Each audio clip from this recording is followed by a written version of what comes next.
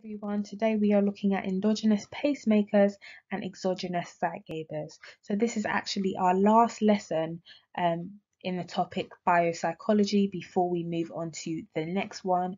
You will already be pretty familiar with endogenous pacemakers and exogenous zeitgebers, but in this lesson we are going to go into more detail on these two things. So we will understand the role of endogenous pacemakers and exogenous zeitgebers on our sleep-wake cycle, and then we will also evaluate the use of studies to support their role in the sleep-wake cycle.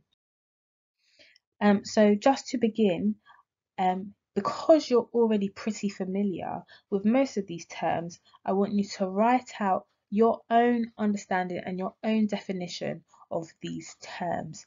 So light you might find quite difficult to define, but try and link it to knowledge that we have learnt previously based on light. So you can pause this video here and then I will show you the answers. Right, so these are the answers. So we have endogenous pacemakers, which is our internal body clock, or is made of our internal body clocks and regulates many of our biological rhythms. One which we already know is our circadian rhythm. And then you've got exogenous zeitgebers, that are external cues in the environment, and they entrain our endogenous rhythms. Okay, so an example of this would be light, which we looked at already. And endogenous pacemakers and exogenous zeitgebers usually work together, particularly in our sleep-awake cycle. And next we have the sleep-wake cycle. So this is the daily cycle of biological activity based on a 24-hour period, also known as a circadian rhythm. So when we sleep, when we engage in wakefulness, what happens? Usually at different times of the day, our blood pressures go up and down, our hunger is suppressed, melatonin is either inhibited or released at particular times, and all of that is to do with our sleep-wake cycle. Then you have the suprachiasmatic nucleus, which is essentially our primary endogenous pacemaker. Made up of a tiny bundle of nerve cells, which we can find in the hypothalamus. Melatonin, which is produced by our pineal gland and governs the sleep-wake cycle. So like I said previously, when our body knows it's time to sleep, melatonin is usually produced to help us get into, that feeling of being sleepy. And when we wake up and it's time for our day to start, usually the melatonin is inhibited. Light, a zeitgeber in humans that can reset the main endogenous pacemaker and plays a role in the sleep-awake cycle, I believe that is supposed to say. And lastly, we have social cues, which are schedules that are created by others. So for example, meal times, we know we have breakfast in the morning and we have dinner in the evening. And also bedtimes is usually created by our society. So our social norm is to pretty much go to sleep during the night. That's our bedtime pretty much. So we saw what happened without actual light, our exogenous zeitgeber, and its influence on our endogenous pacemaker. So when we leave it free running, our biological clock is not actually 24 hours, but sometimes it extends to 25 hours. And like I said, we'll be going into further detail on endogenous pacemakers and exogenous zeitgebers in this lesson. So yeah, make sure you green pen your answer. If there's any mistakes, if there's anything you want to add on, please rectify some of your mistakes.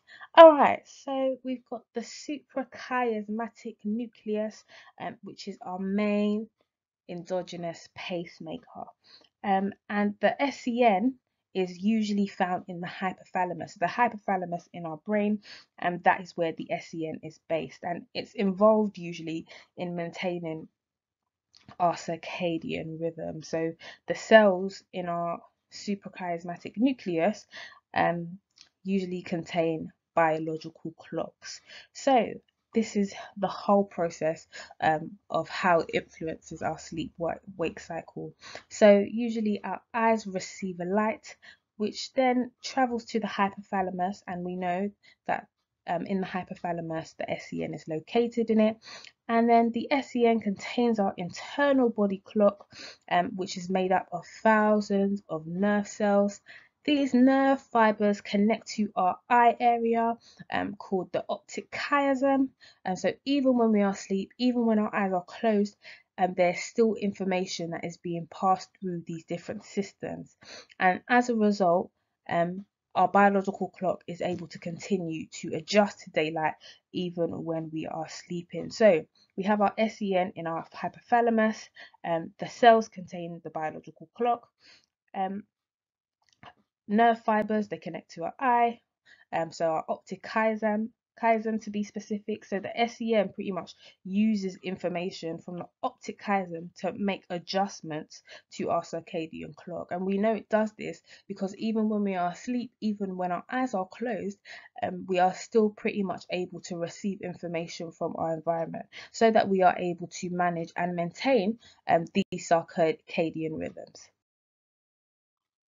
So we have our first piece of research evidence based on the suprachiasmatic nucleus, and first we are using animal studies.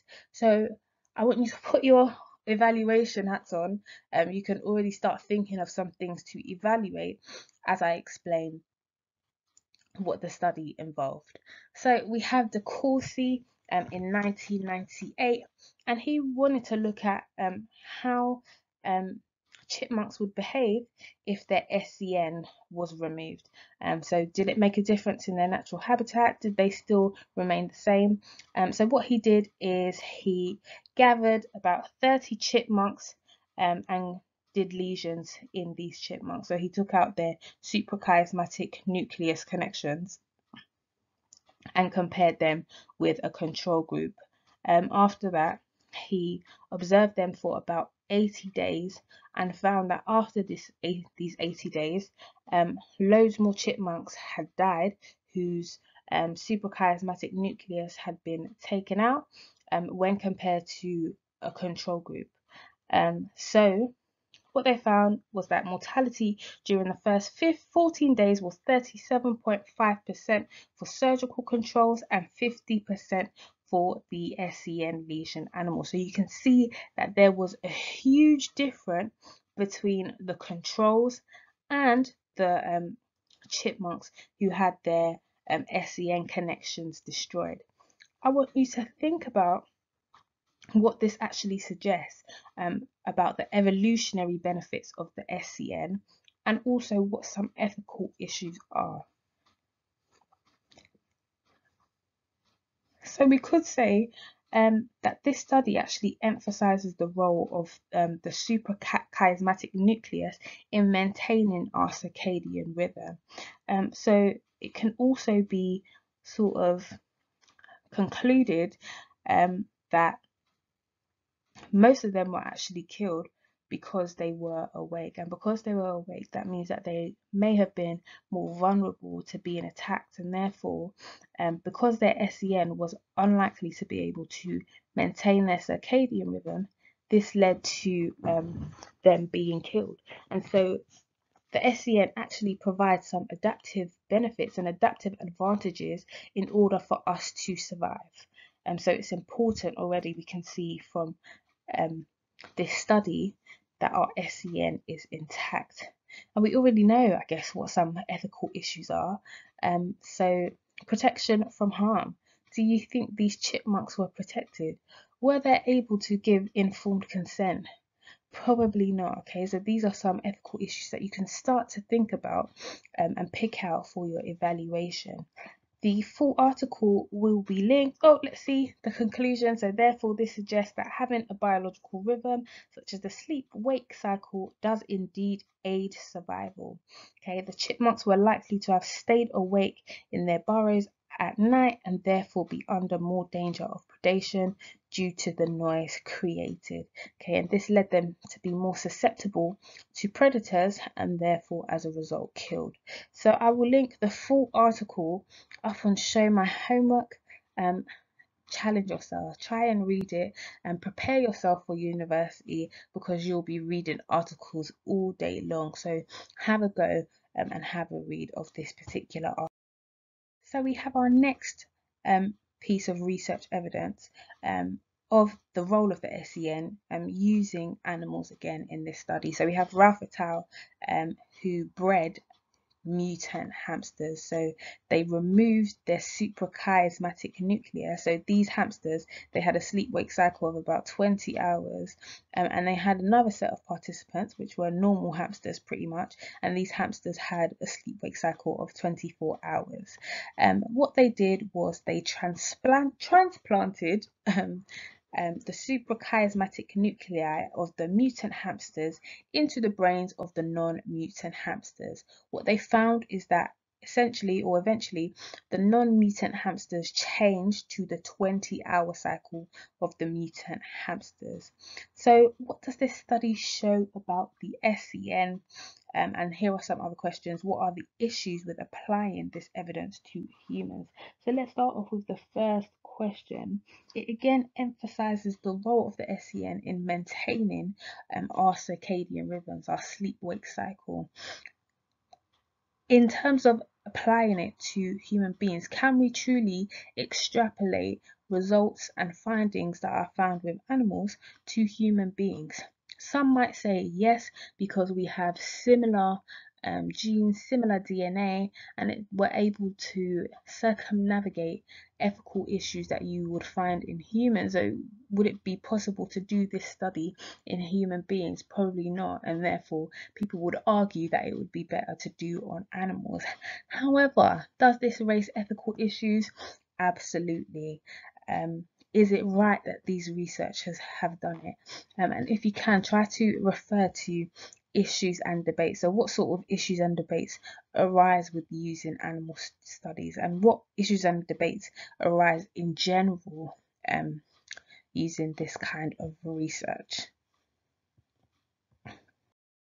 So as we have seen, both of the studies actually support the role of the suprachiasmatic nucleus in maintaining the circadian rhythms, which is, I guess, a good thing, because it's provided us with insight into how the SEN works and the importance of the SEN.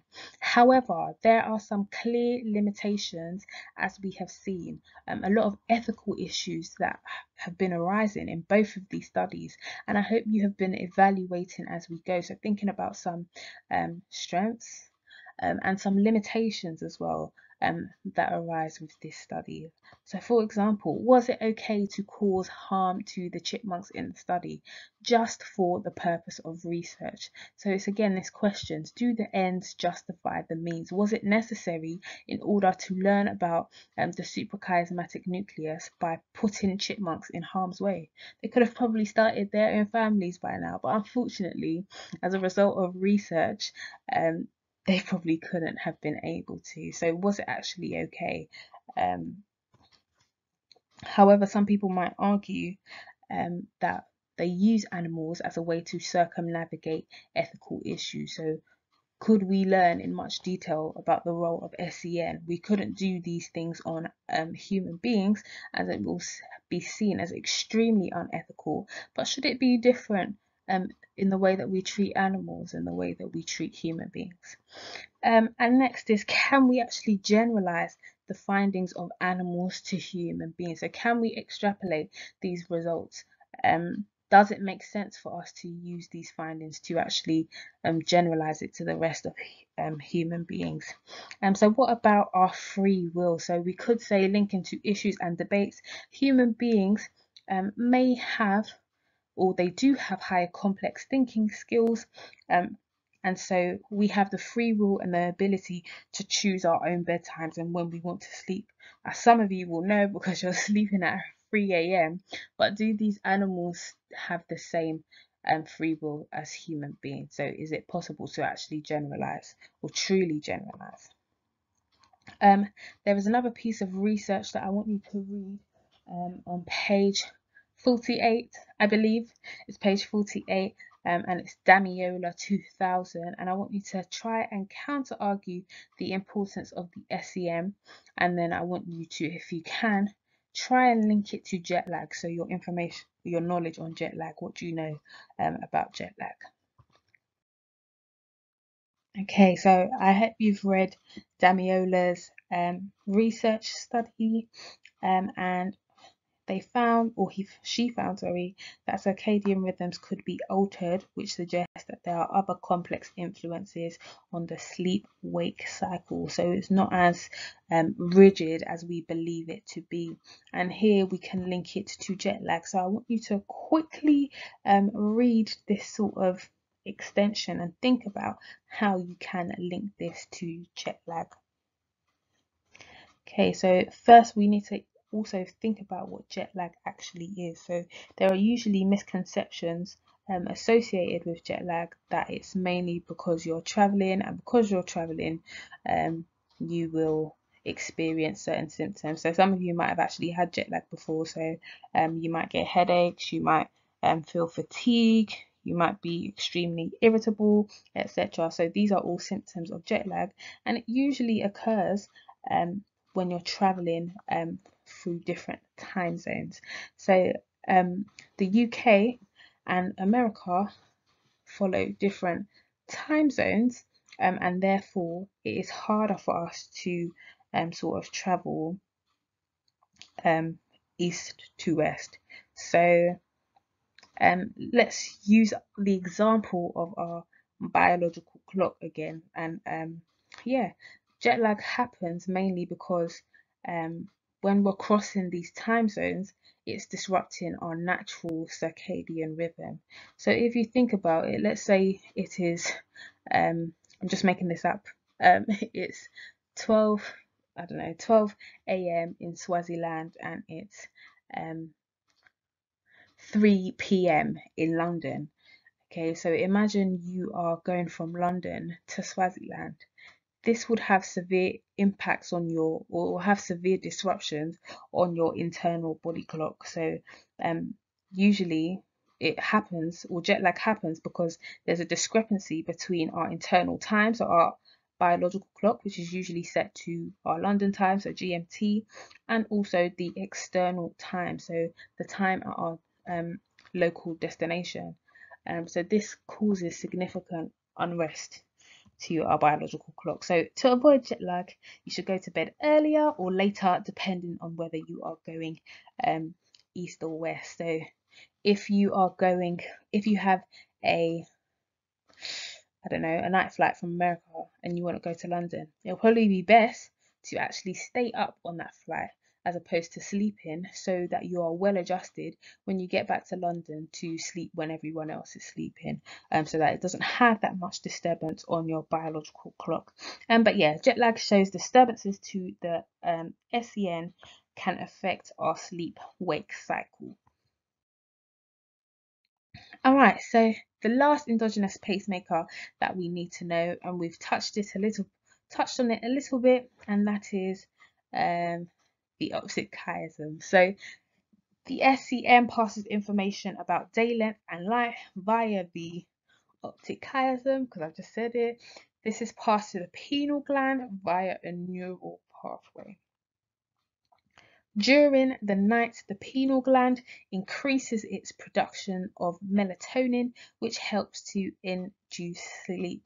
So as you've pretty much seen from most of it is that our internal body clock and our exogenous zeitgebers are constantly interacting.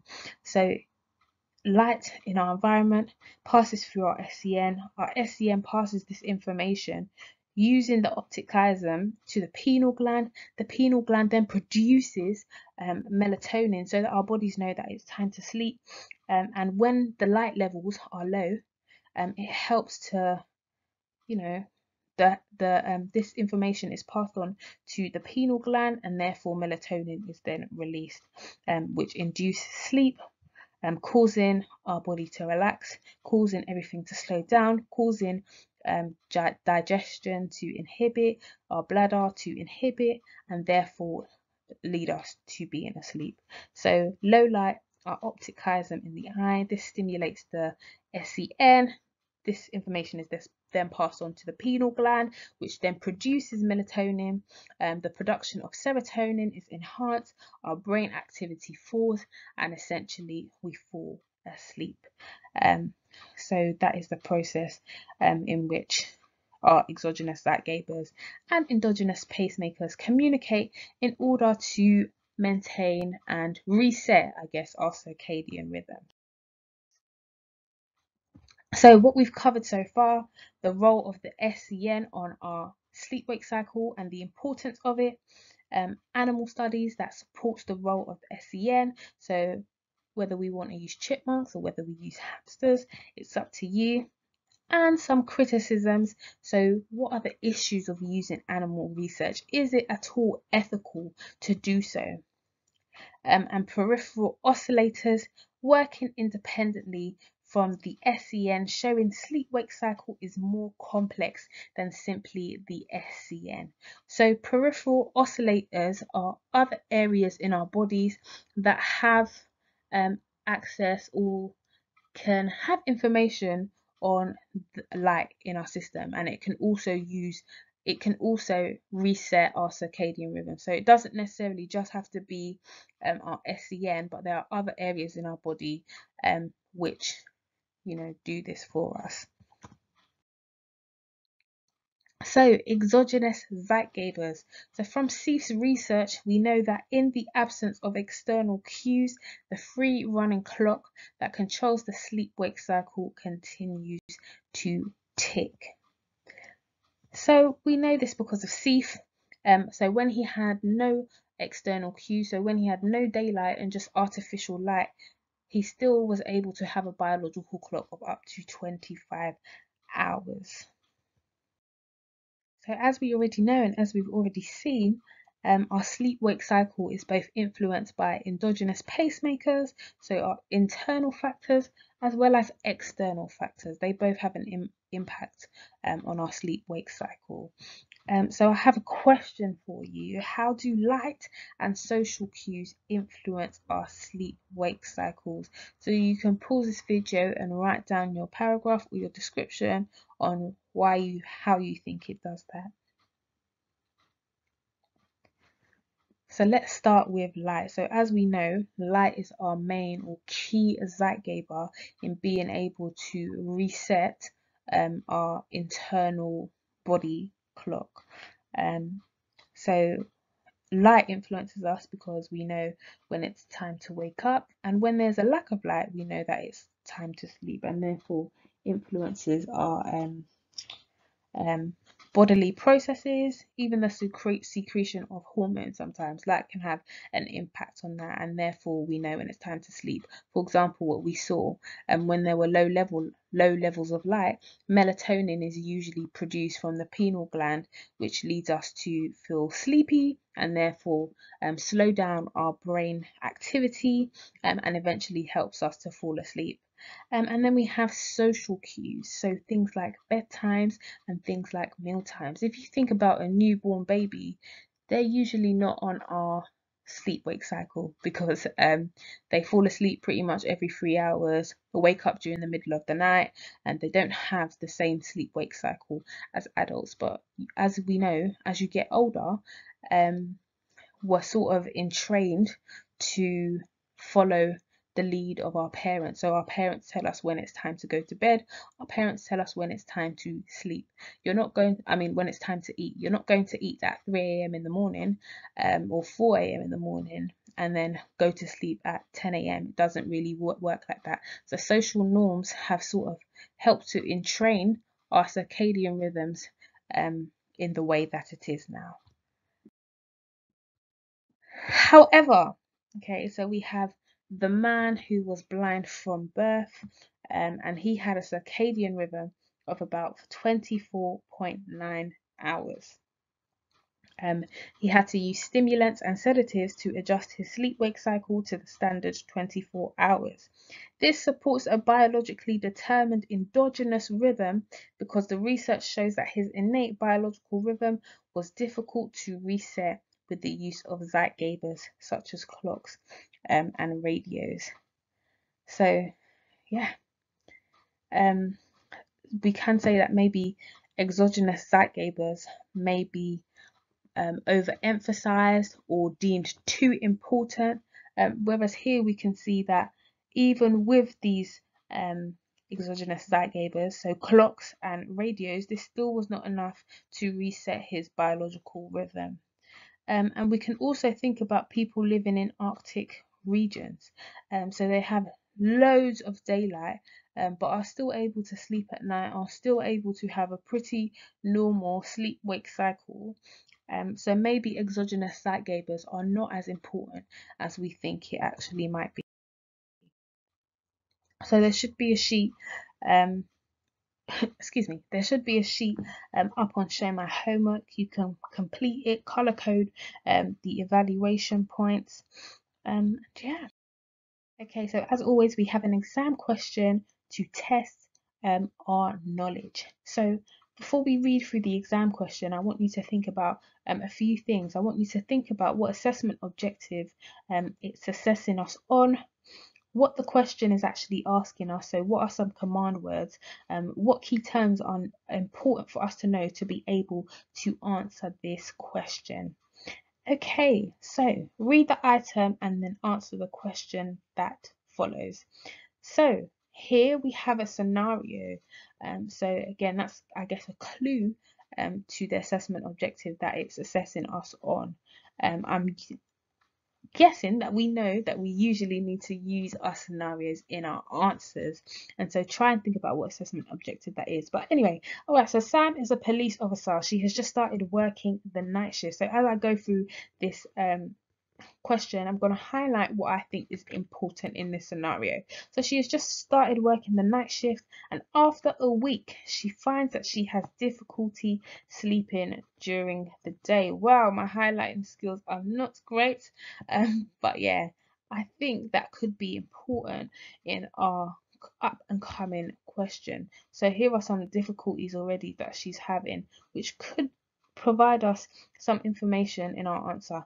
She's becoming tense and irritable. So these are some of the symptoms that she's experienced. So Sam is also worried that she is less alert during the night shift itself. So she started night shift. She's finding it that she's unable, so it's been quite short, it's been a week, she's unable to sleep during the day, and therefore because she can't sleep during the day, she's becoming tense and irritable. Also, because she's not sleeping through the day, she's less alert during the night shift, so she's not able to do that. So let's see what the question is asking us.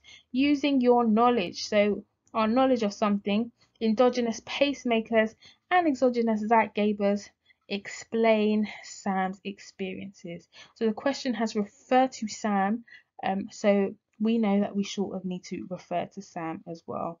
And we've got our key terms here, endogenous pacemakers and exogenous zeitgebers.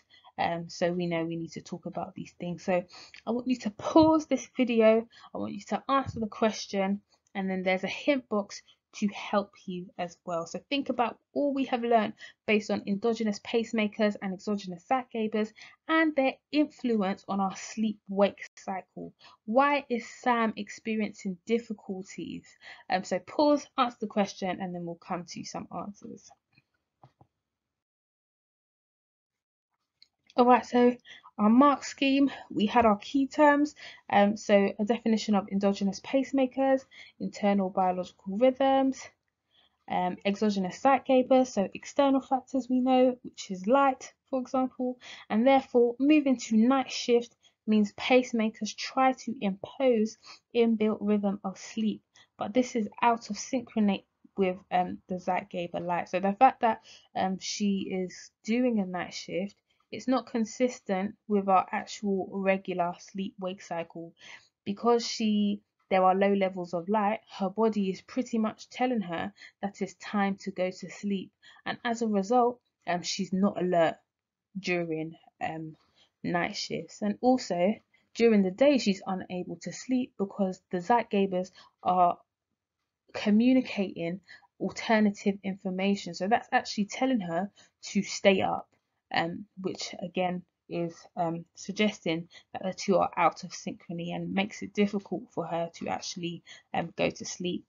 And then, yeah, the disruption of her biological rhythm has led to disrupted sleep patterns.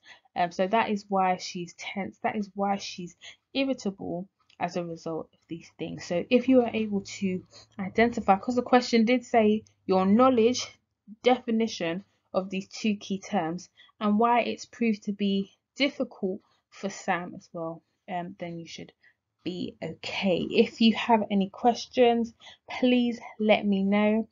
That is pretty much the end of our lesson today. It has been quite a long lesson, but yeah, if you have any issues, if you want me to re-explain something, please let me know, and hopefully I'll be able to help you. But until then, please make sure you upload your 12 marker on Show My Homework. And yeah, have a good day, everyone. I'll see you later. Bye.